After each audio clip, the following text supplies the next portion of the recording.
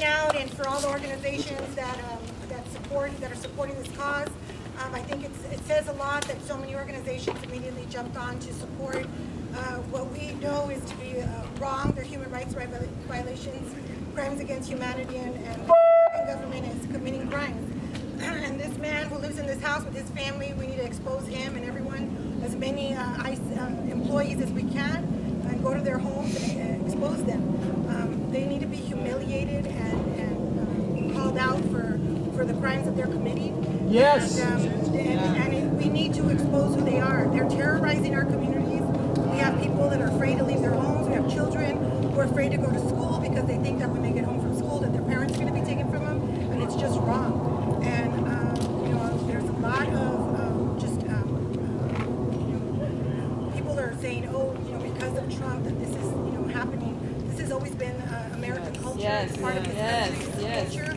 And it needs to stop. Latino Americanos are the majority demographic in this state. We have the ability to shift the variance of this state. So I think that we need to exercise our rights and show people at the voting booth, on the streets, everywhere. We need to be out in full force, en masse, at every opportunity to fight against this fascist government. And we have to do it together. Solamente así vamos a poder adelantarnos. But again, thank you everyone for coming. I really, really appreciate it. American Indian Movement, La Raza Unida, Unión del Barrio, California Progressive Alliance, Socialist Party of America, a lot of, I can't even think of them all now, Green Party. Independent California. Independent California. Woo! I paid for most of the mariachi today.